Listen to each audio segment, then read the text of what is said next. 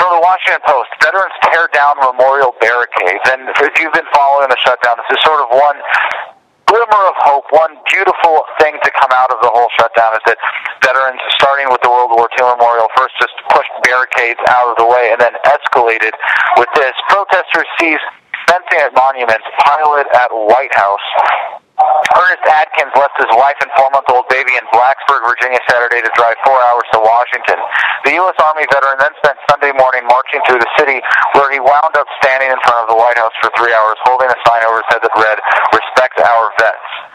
Now, it's kind of sad that they're... You have 1 minute left. ...going to the White House here in the first place, because for all the horrible evils in the world that Obama is responsible for, the government shutdown isn't one of them. And yes, I know, you might think, hey, how is that an evil thing? Well, when the government has made people dependent on it and then pulls the rug out from underneath people, yeah, that's evil, even though the ideal would be that they weren't dependent on government at all in the first place. He was one of the hundreds of veterans who descended on Washington for the Million Vet March on the memorials. Frustrated with the government shutdown, protesters tore down barricades from closed monuments and memorials and piled them outside the White House. It was the latest burst of public outrage over lawmakers' inability to compromise over the budget, leading to a shutdown that has crippled government services and left tens of thousands of federal employees furloughed. With a modest disability check that may be cut off within weeks and severe health problems after doing 2 tours of duty in Iraq, I don't know what to do to bring in income, said Atkins, 32. The caller has hung up. Incorrect call from Adam Kokas. an inmate at CCA Correctional Treatment Facility. This call is subject to recording and monitoring. To accept charges, press 1. To refuse charges, press 2. If you would like, thank you for using Securus. You may start the conversation now. Now, I can certainly relate to Mr. Atkins. For those of you that don't know, I'm a disabled veteran myself, 70% for PTSD, and I haven't had a regular income since my television show was canceled. So I understand this, and I'm in a position where I can at least, you know, if I need to do other things to support myself, I'm not absolutely relying on it. And I think most people who are on government disability should really take this as an important warning. And I hope that people learn the lesson of this shutdown and see that being dependent on government is really dangerous. But there's some other misguided problems with this protest. And one of the caption here says, protesters in Million Vets March on the memorials pile barricades at the White House. Police scuffle with demonstrators. And you've got 2 veterans, allegedly, here grabbing batons held by riot police. And U.S. Park Police estimated there were 100 to 200 protesters and said there were no arrests. Now, maybe it's a distinct respect afforded to a group of veterans, but you don't get to just grab the batons of park police officers and not get arrested most of the time. This is highly unusual. They carried "Impeach Obama" signs and waved yellow "Don't Tread on Me" American Revolution era flags before moving on to the U.S. Capitol a few hours later. The demonstrations were mostly peaceful, with a few short clashes between police and protesters in front of the White House as officers put up temporary fencing along the sidewalk. Now, I'm glad that they moved on to the Capitol, but that's where they should have been piling these fences, because that's really where the problem is.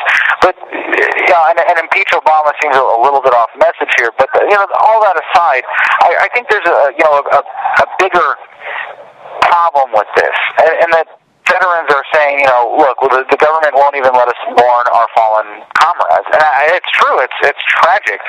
But to say that, well, we're going to then turn to the abusers here, the mechanisms by which we as poor men were sent to die in rich men's wars, we're going to turn to them to beg for access to government memorials in order to have this emotional release. And I understand having a single place for this, but giving the government, again, a monopoly on your emotions after leaving the service and saying now, all right, well, if the government, pile of rocks and stone and steel and whatever the memorials are made out of isn't available to us, we're going to be angry?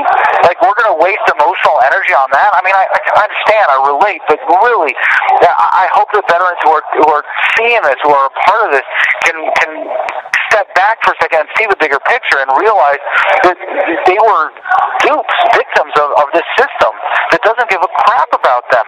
And this is just one more way that it shows it, that they don't care that you're a veteran, that you want to that you want to pay respects to your fellow fallen soldier, your fallen soldiers, your fallen comrades. That they don't care about your emotional state.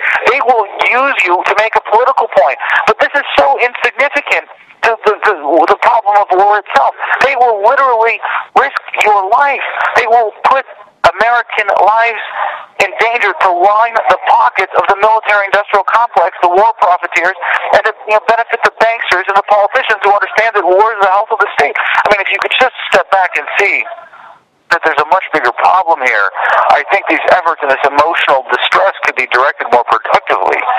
Michael Ashmore drove 24 hours from Texas for the march. The 24-year-old former Marine served 4 years in Afghanistan and said his disability benefit stopped about a week ago. Ashmore said he suffers from PTSD and is living one day at a time without his disability check. Politicians, he said, just need to get their priorities straight and look out for everybody else instead of themselves. I'm sorry, but you're denying human nature and the fact that politicians are going to look out for anybody but themselves and their sponsors, and that's the problem with this system, with the democratic republic, with a democracy of any kind. When people's votes can be swayed by money, politicians will be corrupt. At about 3 p.m., Adkins prepared to wrap up his protest and headed back home to his family. Holding back tears, he said his household has cut back on expenses, spending money mostly on diapers and formula for his son. As he warned lawmakers, quote, "Stop being petty. We're talking about childish games that affect the American people."